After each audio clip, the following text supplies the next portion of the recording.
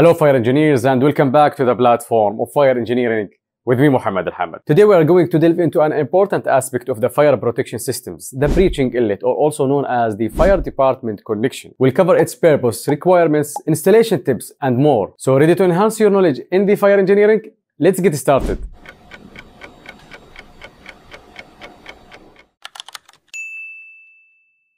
What is a breeching inlet or fire department connection?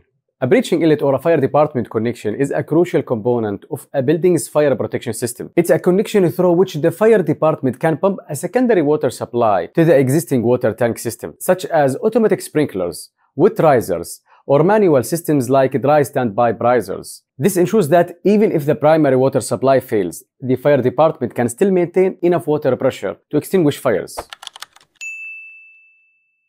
A breeching inlet must be provided for the building's active systems. A separate dedicated breeching inlet located within 18 meters of fire truck parking must be provided directly to the fire water tank for easily refilling by civil defense fire trucks. The breeching inlet must be listed for a working pressure equal to or greater than the system's pressure requirement. The breeching inlet is required for wet standby systems, sprinkler systems, or for water tank to maintain a sufficient water supply. A minimum of one fire department connection is required for any standby system. Two fire department connections, breeching inlet, must be provided for each zone in high-rise buildings or multiple attached buildings exceeding 900 feet in perimeter distance. The size of fire department connections must be based on the standby system demand, including 2.5-inch inlet.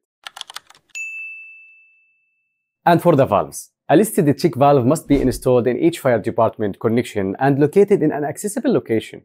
The check valve must be installed as close as possible to the fire department connection inlet. And there should be no shut-off valve in the fire department connection. The fire department connections must be located and installed as per the following dimension.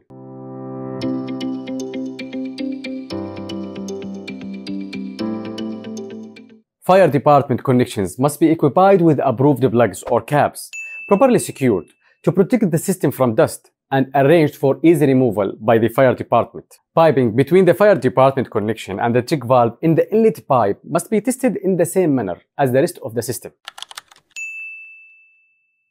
Each breeching inlet connection to sprinkler, wet riser or dry riser systems must be clearly designated by a sign. The sign must be both in English and Arabic, indicating the service for which the connection is intended. For example, it should read as water tank, sprinkler system, wet riser, or dry riser. Now, let's look into the two-way and four-way connection requirement.